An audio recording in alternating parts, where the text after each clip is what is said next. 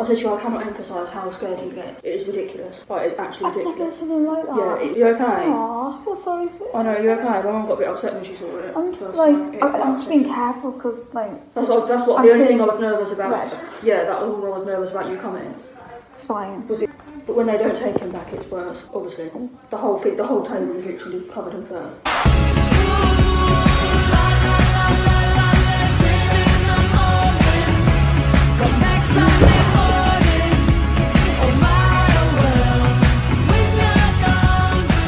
Hey guys, this is Satsuma. This is what the video is about today. We're going to talk about Satsuma because Satsuma is a registered emotional support animal. He is. And that's where Becca comes in. Let the games begin. Oh, what's here? Aww. Oh. Family photos. I know, family photos, yeah. It's okay, Suma. Aww. We're your emotional support humans today. Your cat shed. What are we doing today, Becca? We are taking Satsuma for his MOT. See you. I'm gonna have my crisps because I'm a bit hungry. Lydia's staying at mine at the moment. We just came back to hers for her to get some more stuff. So I wanted to talk to you about emotional support animals. So can you tell I'm not a camera woman? I can deliver your baby. I can't film a video. There must be a better way to do this so I don't have to like hold the camera. I don't think there is. I think I'm gonna have to hold the camera. Yeah, so you would have seen from the earlier footage, we took my cat Satsuma to the vets this morning. He's like perfectly fine. There's nothing actually like wrong with him.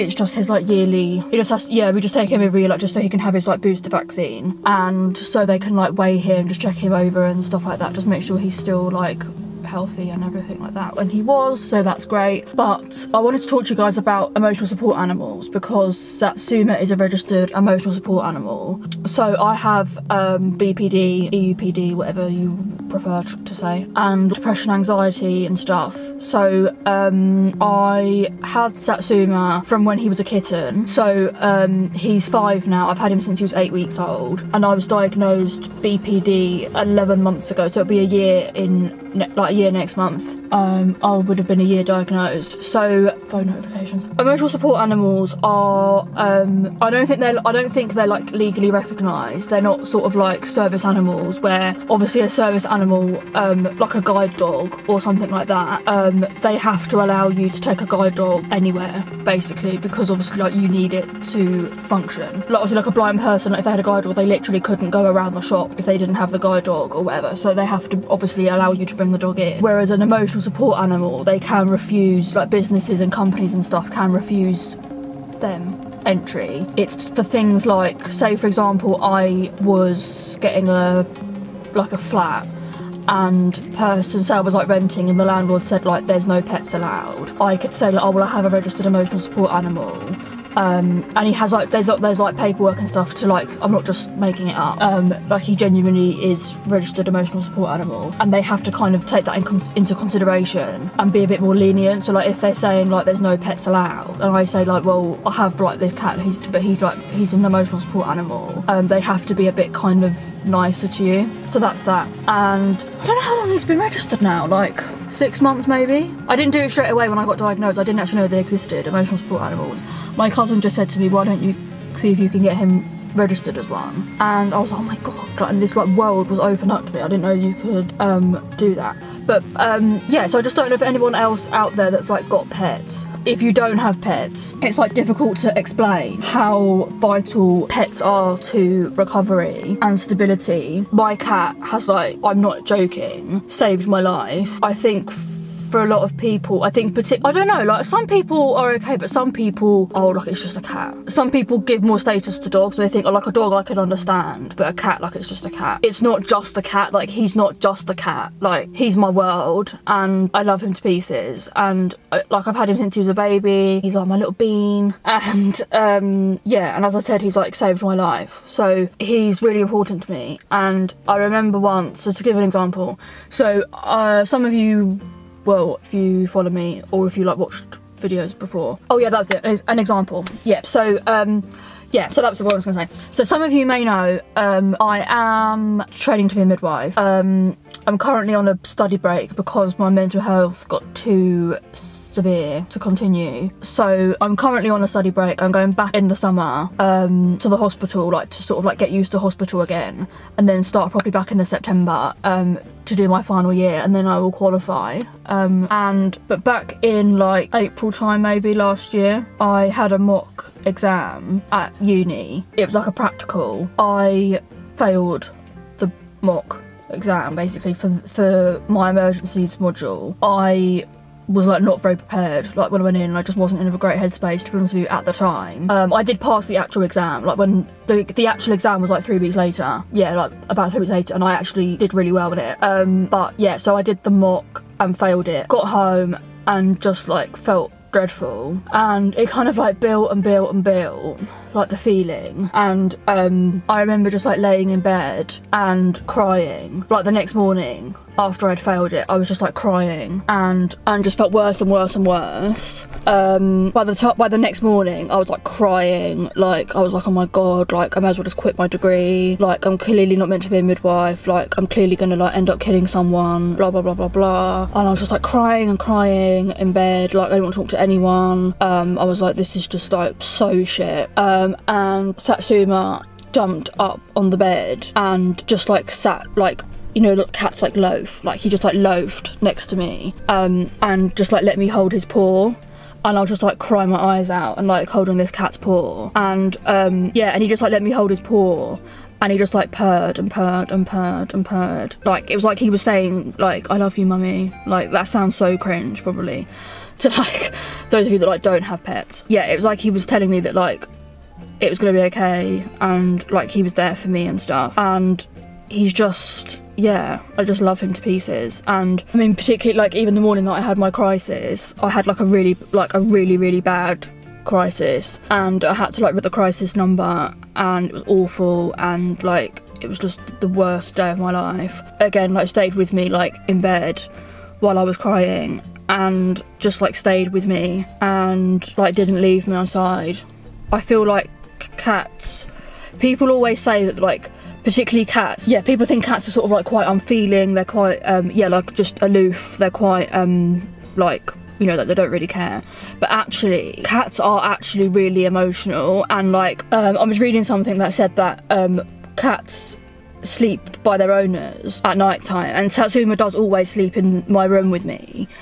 He always sleeps like next to me, like in his basket. Like obviously I'm in bed and like he's in the basket next to me. And people say that, I read that cats sleep next to you because in the wild it's like dangerous. It's like they're on guard, so like they're like sleeping next to you to like make sure that you're protected. So I thought it was so cute. I just like wouldn't be like where I am now if it wasn't for Satsuma. My phone's like going off crazy. News like every 10 seconds about the blooming coronavirus. So I'll like show you some pictures of him. So this is him as a kitten. I don't know if you can like, how well you can see. Yeah, like he's always been like really cuddly, like. So to get them registered, I can't remember, I'll have a look now actually what it's called. I think it's ESA UK. So basically like, there'll be a link in the description. So it's just with this website here. So we'll put the link like in the description. So yeah, so I'll just read you like what it says on their website. So an emotional support animal is a pet that is required for a person's ongoing mental health treatment by a licensed therapist, psychologist, doctor, or any licensed mental health professional as part of their ongoing treatment program that is designed to bring comfort and minimize the negative symptoms of the person's emotional or psychological disability. So basically Satsuma is like, to get him registered as an emotional support animal, so basically Satsuma is like, it's like he's my prescription, if that makes sense. So like he's my prescribed medicine. So hold on a minute, Lydia's calling me.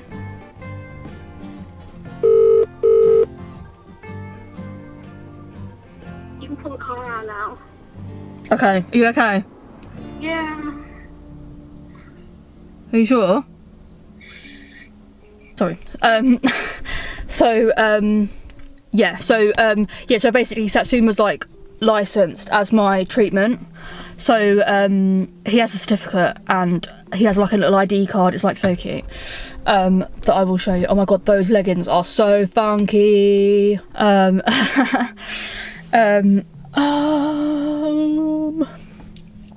Yeah, so yeah, I don't know what else like to say. If you have any questions, then like you can ask. Oh, so they can be any age. So I think I said earlier, didn't I, Satsuma's 5. So he was 5 in December. His birthday's 2 days before Christmas. So he was 5 in December. So if you have any questions, I don't know if this has been like very informative. Sorry, the camera was like moving around a lot. I might record this again at some stage. Lydia thinks it looks messy, but she's the better judge of that. I will leave you guys there. If you have any questions about Satsuma, but I have obviously like my social media anyway, like I've got Twitter, Instagram and stuff like that, so you can ask me questions if you have anything you want to know. And I'll put the link to the website where you can get your pet registered as an emotional support animal. So yeah, the only thing, sorry, important thing I have to say, you do have to pay to have them registered as an emotional support animal. So I have to pay £50 a year for Satsuma to be an emotional support animal, and it's £50 like per, I think it was per animal. So say you had like more than one, obviously, I think you have to pay like £50 for each of them to be registered, I believe. I'm not sure of that though, because obviously I only have one pet, so obviously like I didn't really look into what like multiple pets, but I think you have to pay like £50 per one. You need like medical evidence obviously to say that you are diagnosed with the condition that you're saying that you're diagnosed with, and that the animal provides benefit, or that the just the presence of the animal helps alleviate your symptoms. But with Satsuma, they never actually asked me, but like I have got it written like in a letter, like I did get my psychiatrist to write it in one of the letters that he sent to my house, that like to actually specify that Satsuma, that Satsuma being there really helps my symptoms. Yeah, so sorry if I've like rambled, or if I've like talked about stuff that's not relevant.